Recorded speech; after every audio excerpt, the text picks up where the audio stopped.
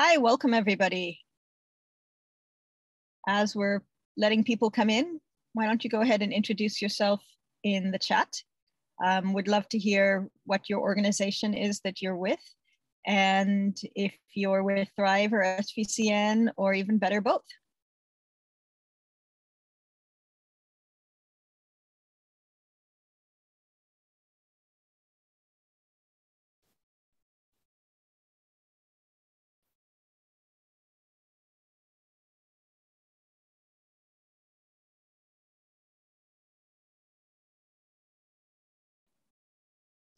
Welcome everyone. Nice to see you. Please let us know if you're with Thrive, or a member of Thrive, or a member of SVCN, or a member of both.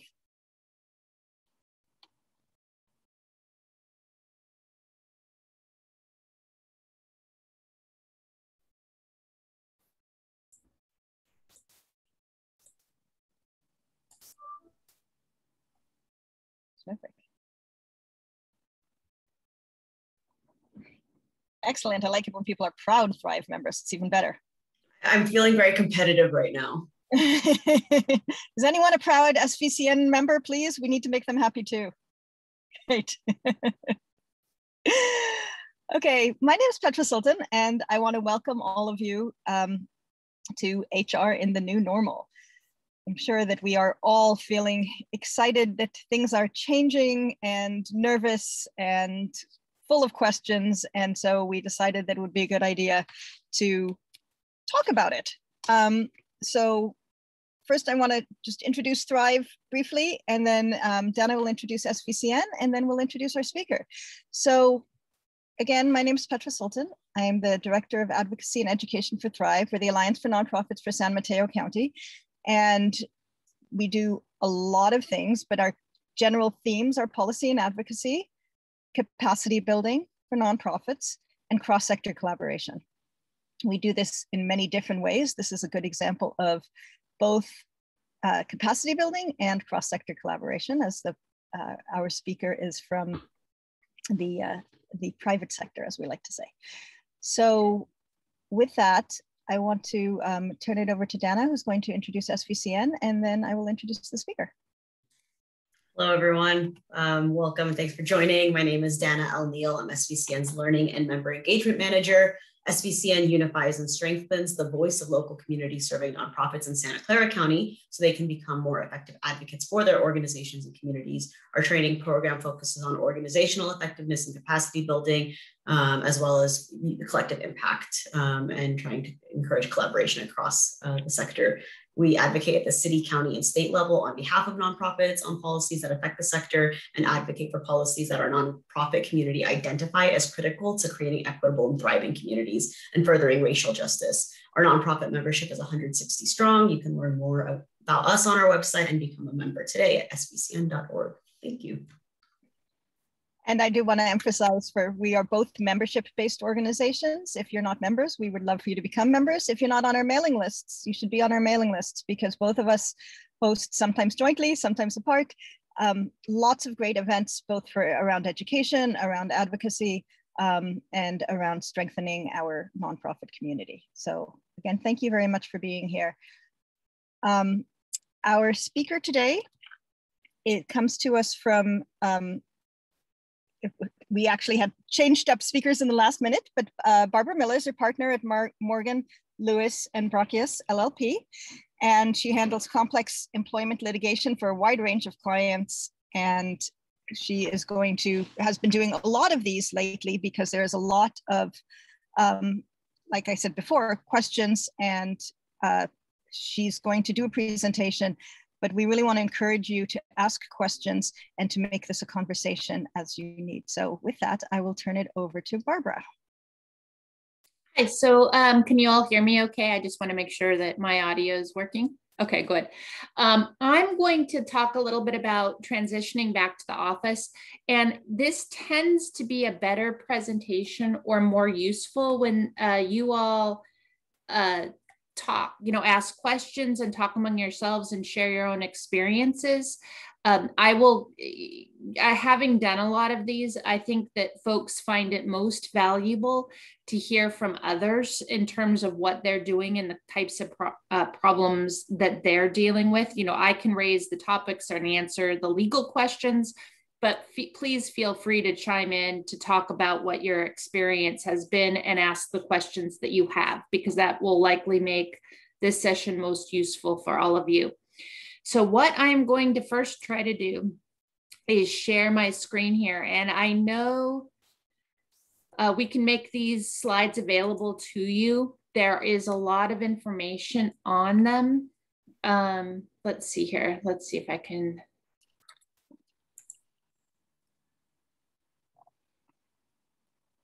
I'm going to try to. So if you, can you all see that pretty well? So the first topic that we're going to talk about is vaccine issues. So there are, at least in the private sector where I deal a lot of time lately has been spent on bringing folks back to work. Are you going to require vaccinations? Are you not going to require vaccinations? Are you going to collect vaccination information? Are you going to, what are you going to do with masks if you are requesting vaccination information? So all of those questions are coming up a lot with the employers who we deal with. The first thing to keep in mind is there is neither federal nor state law on that is restricting what you can and can't do. So nobody is requiring that employers yet, as of now, no one is requiring that employers make their employees get vaccines. But the flip side is also true. Nobody is saying that you cannot require your employees to get vaccines. So this kind of leaves employers in this limbo between where they get to choose. You can decide that you want to mandate vaccines. You can decide you don't want to mandate vaccines. You can decide, you know, you have a lot of power to figure out how you're going to handle the vaccination situation. Now, so let's talk about each side. So some employers, particularly those that interact with children or elderly folks or other vulnerable populations, really want to force employees to be vaccinated. Right now, you can. Right now, nothing in either California law or federal law prohibits you from requiring employees to be vaccinated. The only caveats on that are that you have to accommodate disabilities. So you have to have an accommodation process for folks who cannot get vaccines for legitimate medical reasons. And you have to accommodate sincerely held religious beliefs, where people for sincerely held religious belief reasons cannot get vaccinated. But with those caveats and with accommodation in place for religious and medical disabilities, you can require employees to get vaccinated. So I thought I'd stop there. And then one other thing is, because you all are in Santa Clara County, Santa Clara County is requiring, and you all probably may know this already, but Santa Clara County is requiring employers to collect the data on which of their employees are vaccinated, you know, who is vaccinated and who is not in Santa Clara County. So that is something that's unique to Santa Clara County right now, but it is something that with folks who are employed within Santa Clara County, you do need to have a process in place to collect the information about who is and who is not vaccinated. So let me stop there for a minute and answer any questions that you might have about mandating vaccines.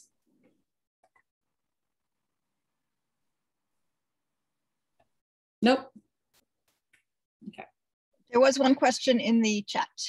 Oh, let me open the chat. Okay. I have too many things going. That's okay, which was just about San Mateo County, but I think that you answered that only Santa Clara County is required. It's Santa Clara County. Yeah, it's only Santa Clara County right now. Okay.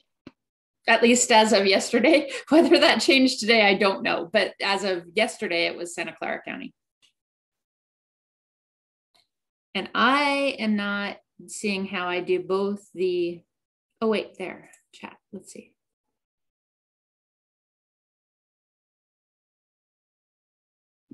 I can get you the questions if you prefer. I got it, I figured it out. So the question is, how do you collect the information if you're not requiring employees to get vaccines? So I'll give you an example. Our law firm, because I was working with this, we actually are in Santa Clara County. There's some other jurisdictions in other parts of the country that also require this information. So what we have done is we collected, we created an electronic form that we just emailed out to all our employees and said, tell us whether you're vaccinated or not vaccinated. It's just a checkbox. Are you vaccinated? Are you not vaccinated? And we actually had it, we have to follow up every 2 weeks because people's vaccination status can change, because the vaccination status is, are you 2 weeks out from your second dose? And then we asked them to upload pictures of their vaccination card. Now, I don't know that second part is necessarily required, because we're asking them to attest that the information that the employees are providing is true and correct. But that's what we're doing. You could probably do it by email, but then you're going to have to keep all those emails. You're going to have to send it out to employees and say, respond or vote or do something with your vaccination status, but then you need to keep track of the information so that you have it. The next question is, could you discuss FDA approval of COVID-19 vaccine and how that might impact? So yes, there are and I think that question, if I'm not mistaken, is getting to the idea that the vaccine is right now only approved on a expedited basis. It is not, quote, approved pursuant to the FDA's regular regulatory process. It's an emergency approval that exists. There are a couple lawsuits that have been pending that say, well, because the emergency use authorization has voluntariness as an element of that authorization, employers can't require it. Those lawsuits don't appear to be going anywhere. That's something that relates to the whether you as an employer can't force a person to get a vaccine. All you can do is force them to get a vaccine to do their job. And the authorization relates to whether, somebody can get pulled into be forced to take the vaccine for public health purposes. And that's, those lawsuits don't appear to have legs so far.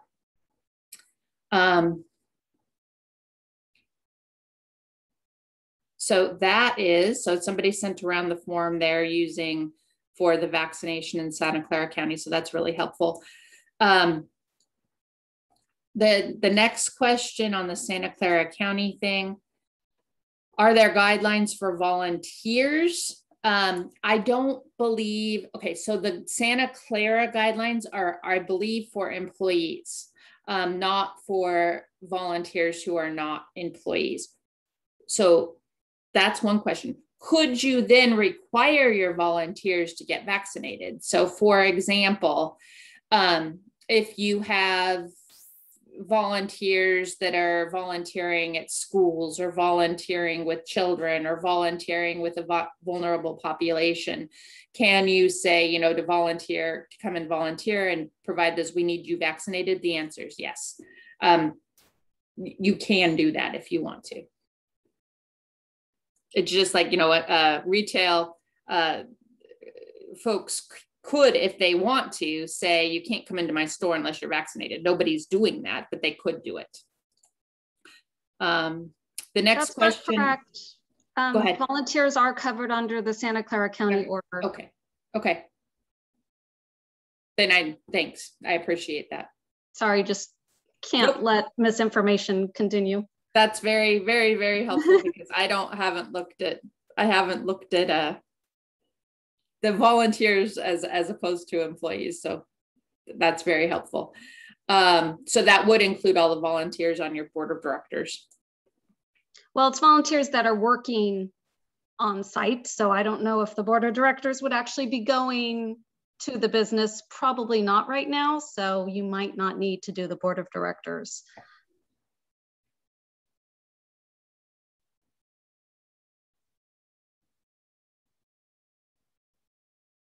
Okay, then we have a question. Can vaccine status affect employee status after June? I'm not sure I understand what that question means. So if somebody could kind of communicate what that question, what do you mean by employee status? Yeah, I wasn't really great at wording the question, but I was just curious because I know, as you were saying in the beginning, that it's not federally prohibited, but it's also not federally mandated currently. But I was wondering because there is the possibility that after June, the restrictions are going to loosen more. If there was a possibility that there would become a federal mandate for employees to be vaccinated. I sincerely doubt that anything could happen, but the politics at the federal level right now, I think would make it almost impossible to get the necessary majority in the Senate to cause that to happen.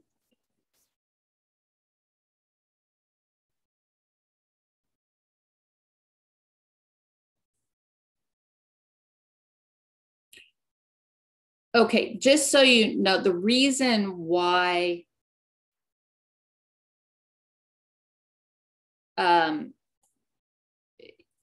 you have the ADA and applicable state law that prohibit employers from inquiring into health issues do not prevent you from asking employees about whether they've been vaccinated or not.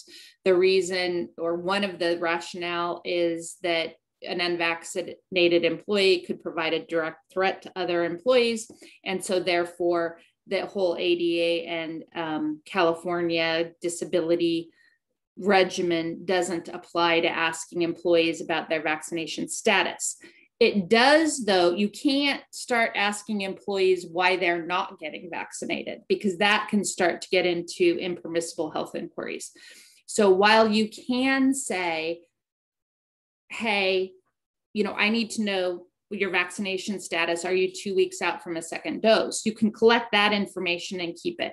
What you cannot do then is follow up and say, well, why aren't you vaccinated? What is the impediment? Why are you feeling like you shouldn't get vaccinated? Because that can start to get into soliciting private health information that you probably don't want to do. So asking people if they're vaccinated is fine. Asking why they're not getting vaccinated starts to intrude into some areas where you could potentially have some risk. I have a lot of employers who don't care. They feel very strongly that everybody should be vaccinated, and so they are at a high level. They have some of them have some leaders who are going employee by employee and saying what's happening with you and what's your resistance to vaccination. But that is a risky behavior.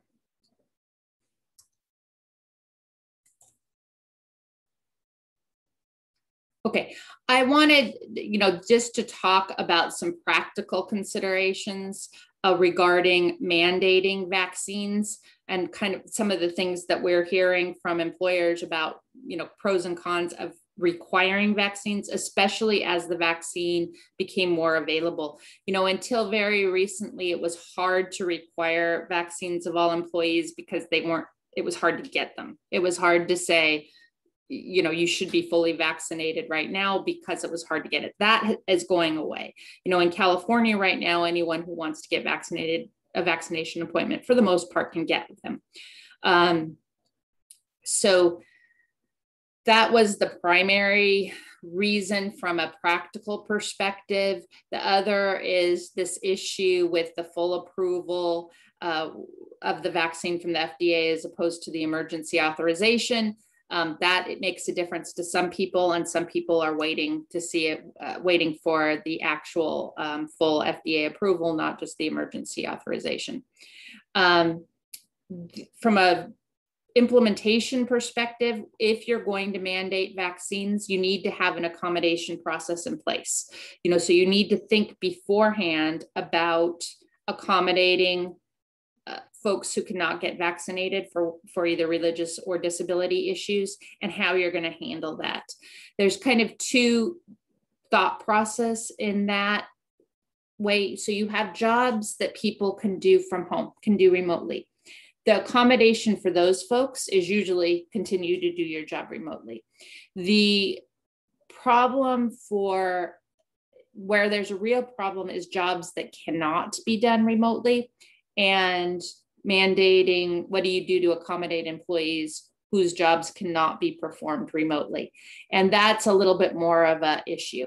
If the job is interacting with people and you are concerned that anybody unvaccinated is a direct threat to other employees or to members of the community, you can say that I can't accommodate you in a public, in an environment where you must interact with the public or with other employees. You need to look at whether you have some job or some way to enable the person to do a job that doesn't require that interaction, because there is an accommodation requirement. But that accommodation doesn't mean we're just going to ignore the direct threat of an unvaccinated person and allow, have you interacting with vulnerable populations. We don't think that that's right. It's more fun. Can you restructure the job so that they don't have to have those interactions? So are there any questions on that?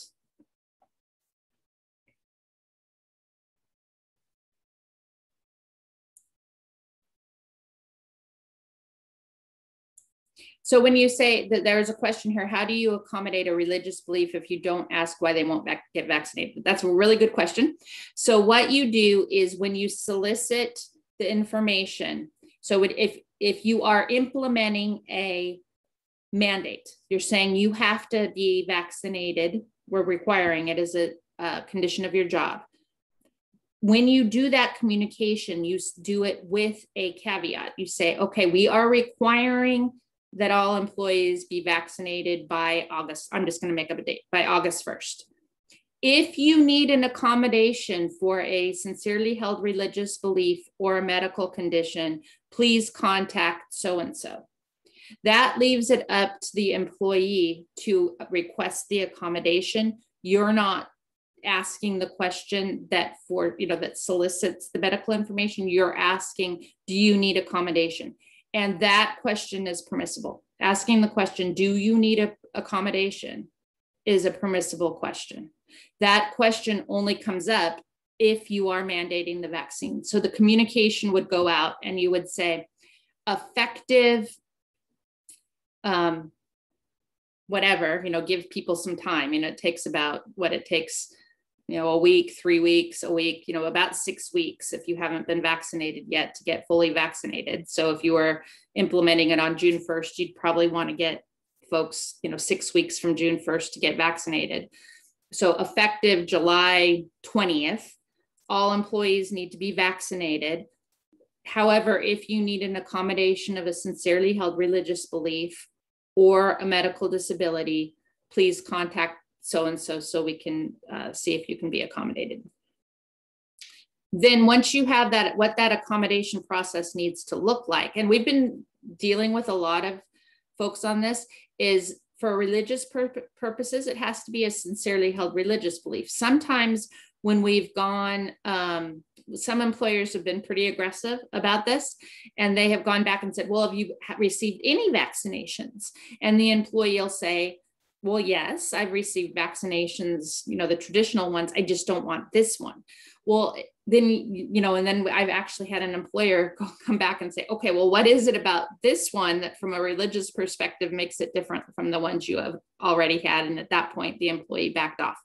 But it depends a little bit on how aggressive you want to be. Similarly with medical conditions, there are some medical conditions where people really will get a physician's, to say this person cannot have the vaccine for a legitimate medical reason.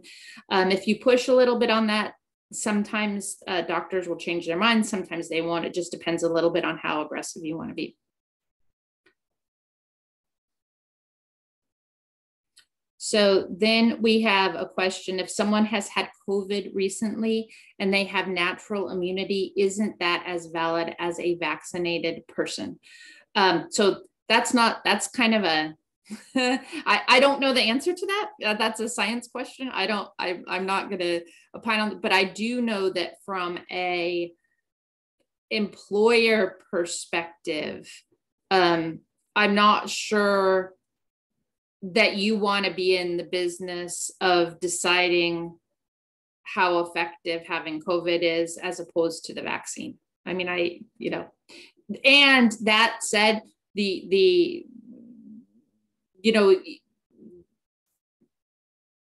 mask guidances that haven't come out yet, we'll get into this if you want to, but California was going to issue an update to its Cal-OSHA emergency regulations on how to handle COVID in the workplace. Those were supposed to be updated on May 20th. They didn't update them because the CDC came out with a guidance saying, folks who have been vaccinated do not need to wear masks around other folks who have been vaccinated.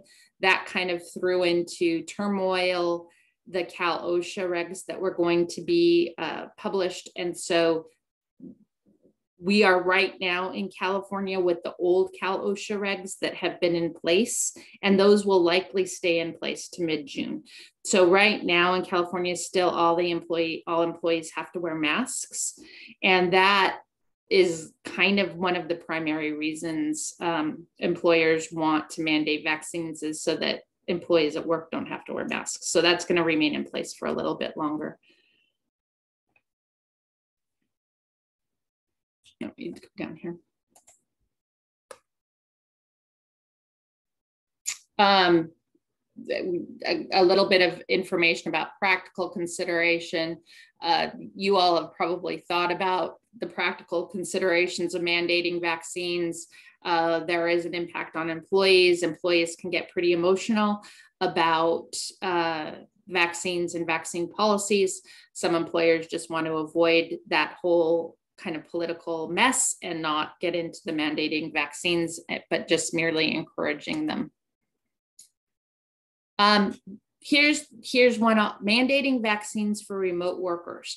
We have had some employers who want to mandate vaccines, not just for employees who interact with other employees or who interact with the public, but for employees who are working remotely. That becomes a little bit more challenging because that direct threat component doesn't exist. So it's not clear that you can mandate vaccines for folks whose job is to work remotely. Any questions on that?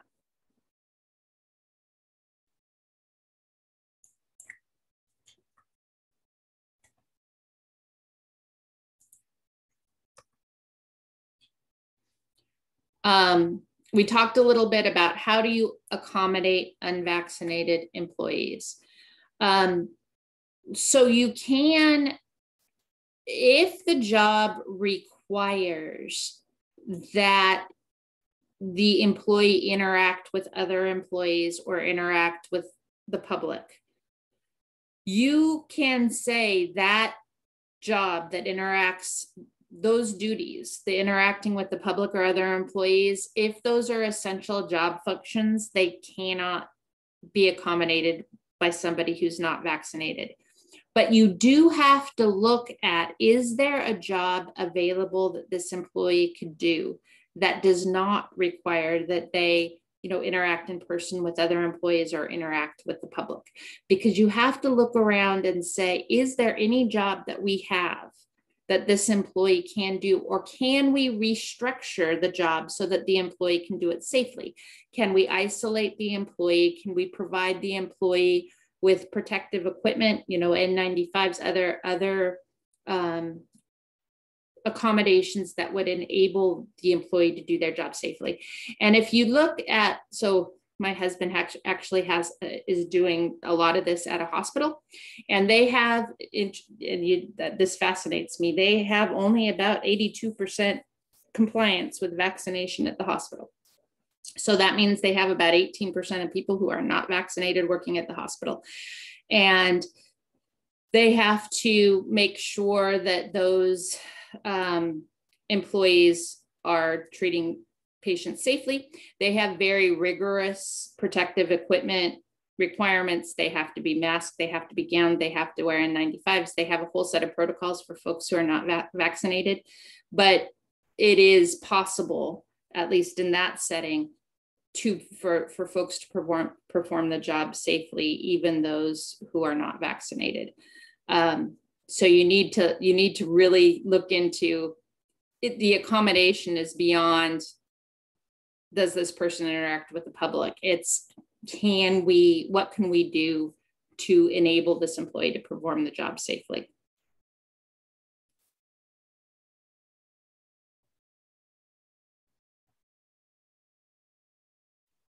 Okay.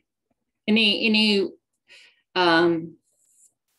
questions on accommodation or what the accommodation burden requires?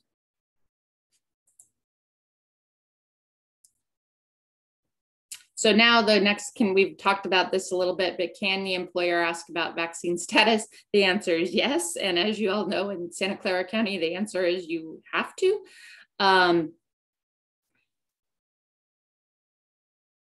But you shouldn't, like I said, you should not ask about the individual's health status or their reasons for not getting vaccinated. What you should do is, what I said is, if you've asked, they've said, I'm not vaccinated, just let folks know. If you need an accommodation, let us know. Here's how you let us know if you need an accommodation. Don't get in the business of trying to treat folks who are unvaccinated worse than folks who are vaccinated. That is an opportunity for future lawsuits. So it's just one of those things to try to stay away from, is you have to accommodate the unvaccinated folks if they have a reason for not getting vaccinated. And you can so let me back up. You can discriminate if the folks don't need an accommodation. You can tell people you have to get vaccinated to work here. But what you can't do is discriminate against folks who cannot get vaccinated because of a religious or disability reason. Does that make sense? Any questions on that?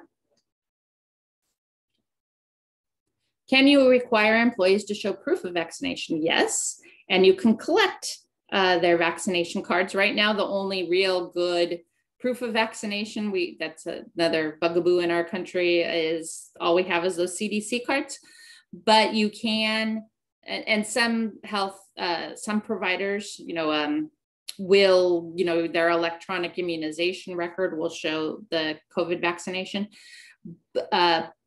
You can ask for the proof of vaccination. You can keep it. If you keep it in a private place that's separate from the employee's personnel file. Or if it's a volunteer, keep it separate. Treat it as private, confidential information. Disclose it only on a need-to-know basis. Treat it as very confidential and separate it from other types of information. Okay, so I'm going to have to defer to others. One of the questions here is I was looking at the Santa Clara regulations for employee purposes. I do not know the answer to, for the Santa Clara, do we need to check the vaccination status of all contractors? If somebody knows the answer to that, that would be great. If not, I can look it up and send it to Petra.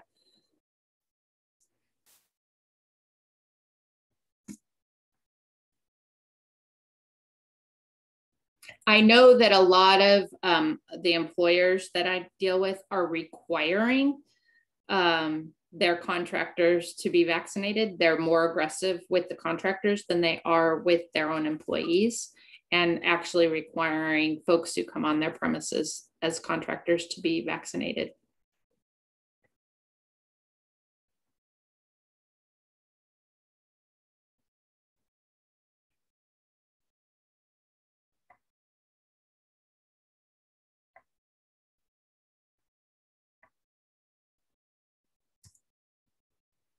Okay, so the next, can we eliminate mask standard social distancing for vaccinated employees?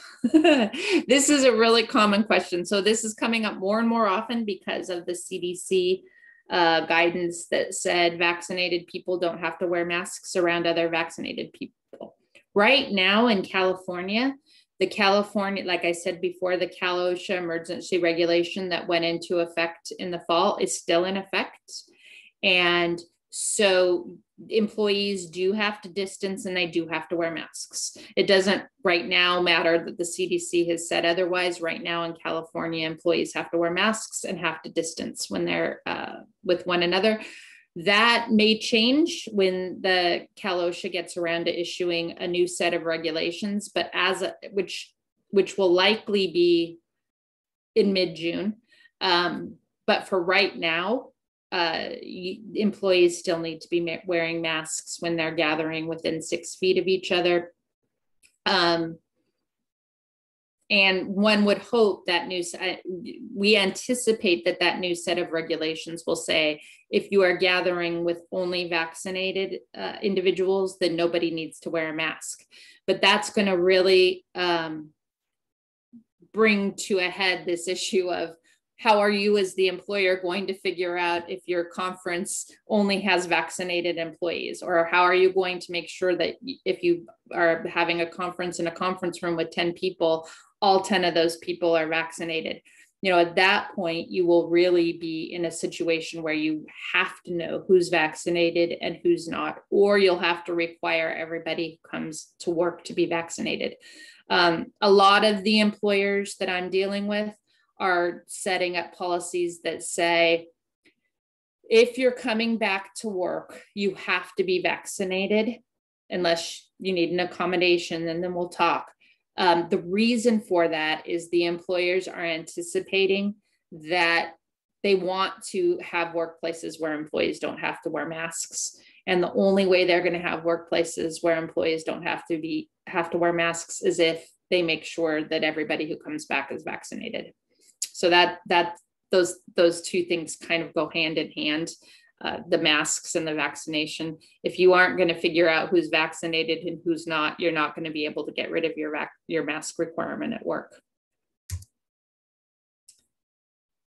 Okay, so any questions on, I'm kind of going to change topics here. Do employers need to pay for the cost of vaccines? The answer is not right now.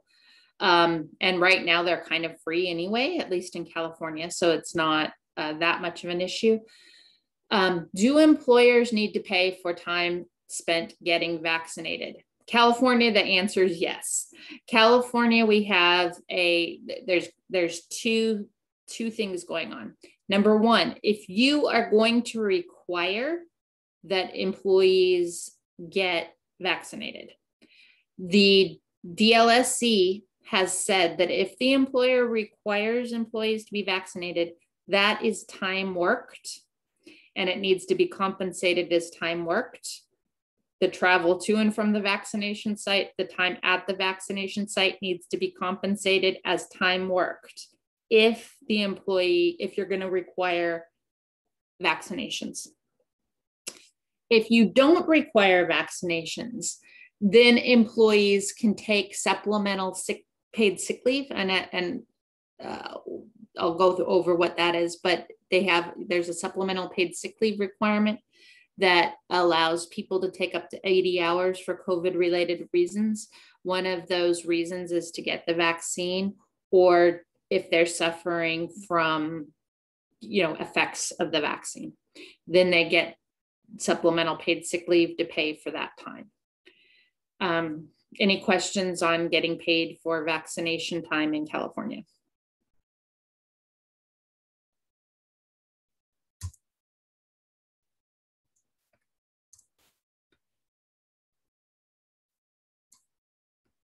Okay, so most of you have been dealing with the OSHA, the Cal OSHA guidance on how to deal with COVID in the workplace and how to have your workplaces safe. You have to do a plan for how to address COVID in the workplace. Is there anybody on the phone that hasn't had to deal with the Cal OSHA regulations and all their requirements, or that has any questions about what those existing Cal OSHA requirements are? You know, you have to have a plan, you have to institute controls, you have to clean, you have to have masks, you have to socially distance, you have to train. And then you have to have a way, if an employee gets COVID, you have to notify the other employees. If you have an outbreak, there's a whole set of regulations that apply. Those all remain in effect. And I could do a whole hour presentation just on those, so I don't want to. But what you do need to be aware of is that there are extensive Cal OSHA regulations on how you create a safe workplace for employees. And those regulations have been in effect for the last, I don't know, 6-7 months, since November, I think, and they remain in effect. And the question, is it okay to open our break rooms again? I mean, you can open break rooms if you comply with all the OSHA requirements. So, you know, you have to comply with the social distancing, you have to have the masks, you have to do the cleaning. All of the regulations that have been in place since November in California are still in place. They will likely go away, but right now, today, they are still in place.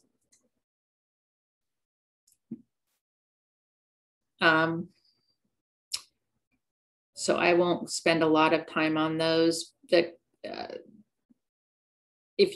put a lot of them in the slide presentation if you need the Cal OSHA emergency standard requirements, what you need to do in an outbreak. There's a very long list of things you need to do, and you need to have someone who's familiar with what to do, at least for another month, and then they'll change.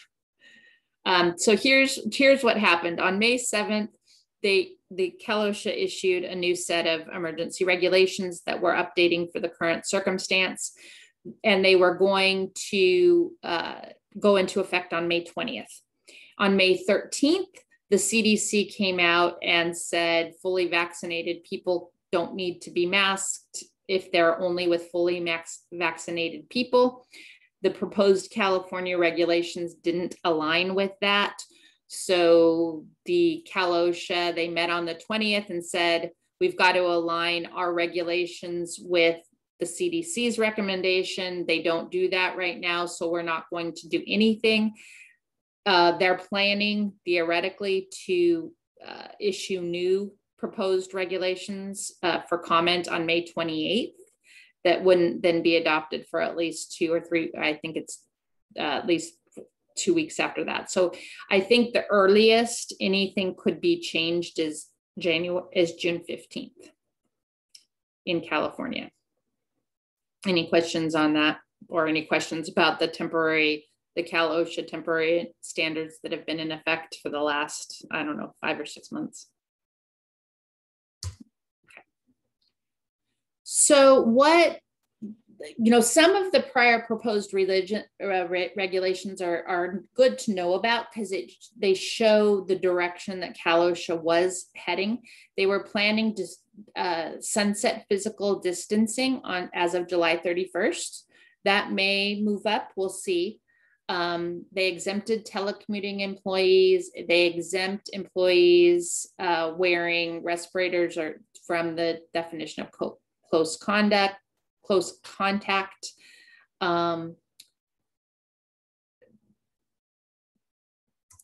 They defined face coverings. They defined who was fully vaccinated. They required employers to provide exposure notice when they know or should know about a COVID-19 case. That means somebody at work who's had COVID and has been with other employees in the prior 48 hours for more than 15 minutes. That's a good definition to keep in mind. A COVID-19 case, it starts with what is a COVID-19 case? It's somebody who has been diagnosed with COVID-19, and the exposed people are people who were spent more than 15 minutes with that employee within 48 hours of the onset of symptoms. That's who is an exposed employee in a COVID case. And that kind of defines all the regulation notice requirements. So those were kind of the proposed regulations. We'll see what actually comes out, that this is a pretty rapidly evolving situation, and the regulations will change significantly. It'll be interesting to see what gets published on May 28th. So wait and see on that. If you're interested, on May 28th, the Cal OSHA should update its website with the new set of proposed regulations for returning people to work. Okay, any questions on any of that? How to create a safe workplace, or what to do about employee vaccinations or requiring employee vaccinations?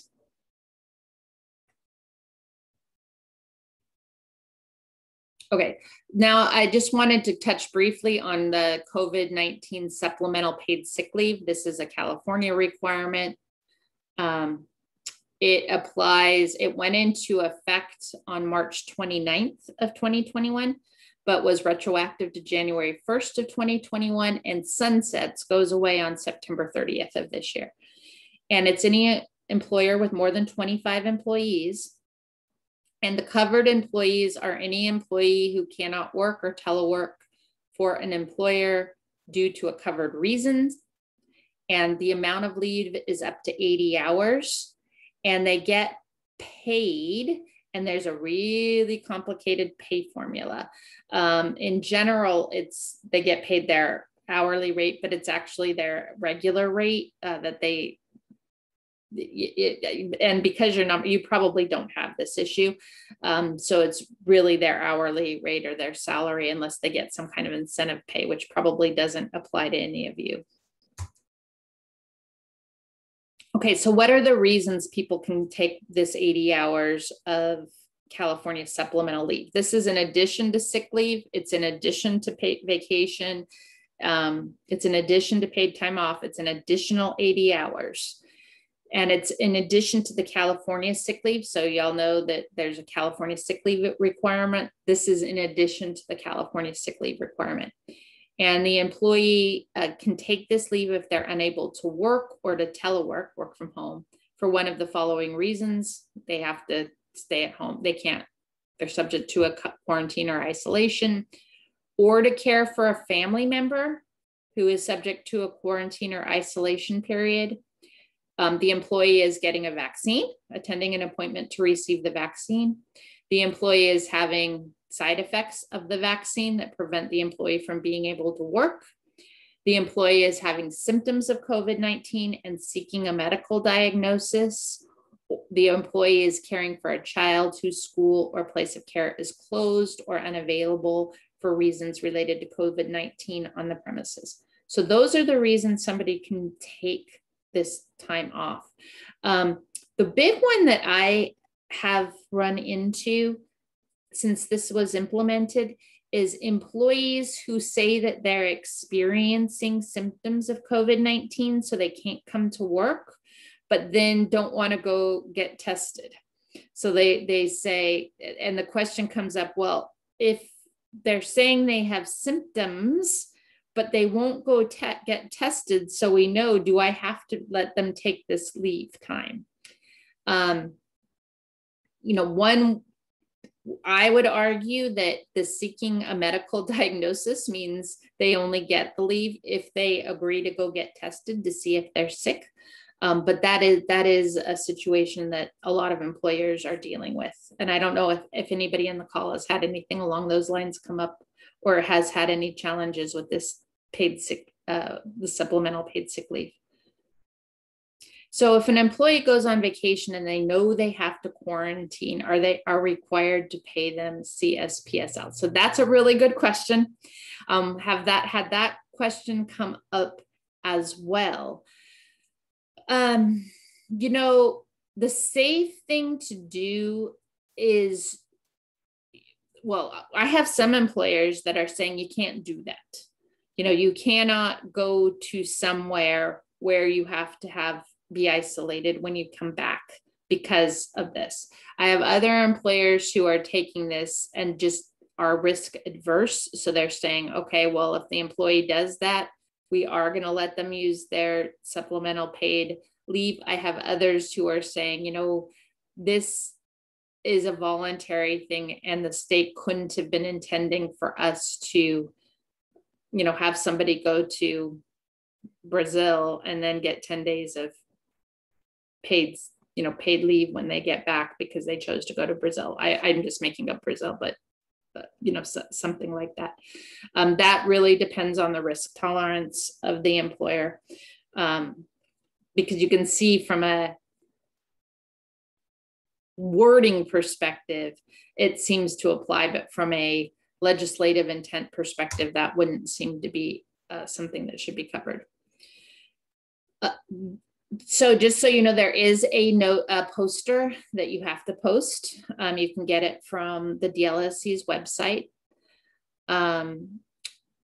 You have to let employees know how much of this California paid supplemental leave they have left on their wage statements. That has been a very significant challenge for a lot of employers to adapt their pay statements quickly to show the amount of paid supplemental sick leave available. I don't know if any of you have had that problem. I have had a lot of employers who have dealt with this requirement by just giving employees access to it, you know, telling them on the pay date, here's where you can check to see how much of this you have available, rather than trying to get it printed on the pay statements. Some people just put it up on the wall. Some people email it out. There's different ways that employers are making the amount of California supplemental sick leave available, making that available to employees on designated pay dates, if you can't put it on their pay statements. The other thing is employees, if they took leave or they took unpaid time off for a qualifying reason prior to this law, they can come back and request pay under this law, and you have to give it to them. It's just something to be aware of. Very few employees are doing that. It requires that they ask for it. It requires that they come back and say, hey, you know, I was out for 3 days in January because I thought, you know, I was sick and I thought I might have COVID. And so I went and got tested. It turned out I was negative, but that's the way I was out. Can I get my sick leave for that time? If they do that, you'd have to say yes and give it to them.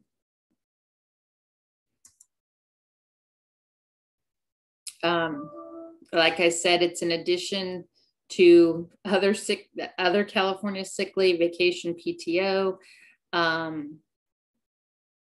and you know, it's just an additional entitlement. It'll go away in September. So any questions on California supplemental sick leave?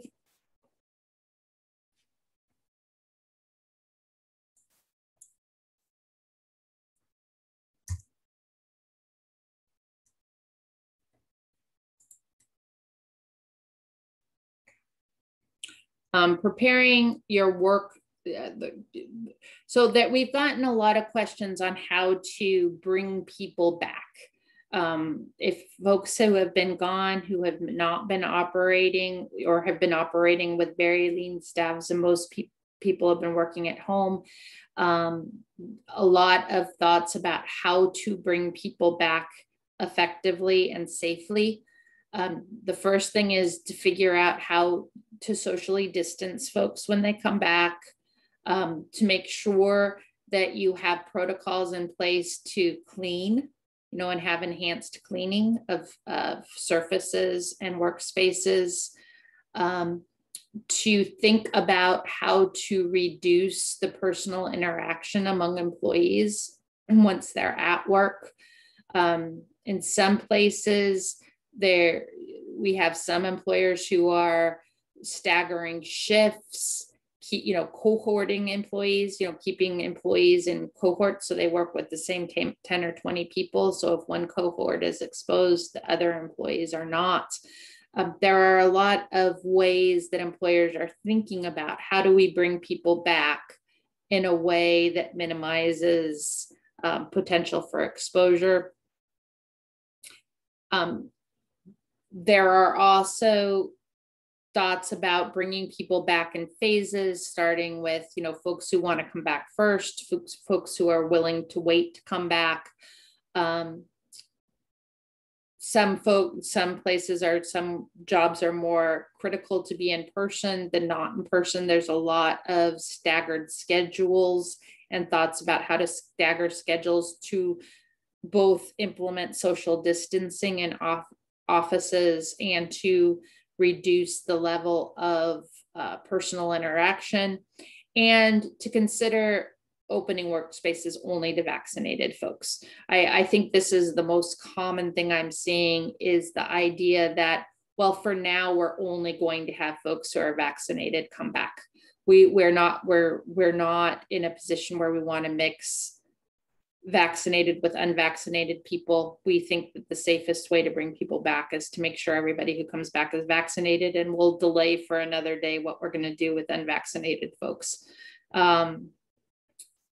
So, and that's fine, that there's no problem with doing it that way, other than some employers just have they do not want to treat, there's a resistance to treating vaccinated people differently from unvaccinated people. And in those work sites, you have to treat everybody as unvaccinated. Okay. There's a lot of other information in this slide presentation once it's distributed. The one thing that I did want to point out, one of the areas that we are seeing some litigation is when you're doing wellness checks and temperature screenings and that kind of thing, to make sure that you think about whether that's getting captured as work time that you're paying for. One of the common lawsuits that we're seeing is employees claiming that the minute or couple minutes they spent on wellness checks and health screens should be compensated, and wasn't. So think about whether you're making sure that that happens. So I think that that's my hour. I'm happy to answer any other questions that come up. So I think we're going to give you a huge thank you. So we really appreciate it. This is a massive amount of information, and I know there's still some questions. So what I would love is to let you know we will absolutely send out the slides. We will send out the recordings. If there's a specific question you want to answer, you can email me or email Dana, and we will make sure to get it to Barbara and try to get that out before we send out our follow-up email. So thank you so much, Barbara. We really appreciate this. It is such a complicated time right now, and any help we can get is appreciated. So thank you for taking your time. And on behalf of Thrive and SVCN, thank you so much. Okay, thank you. Bye.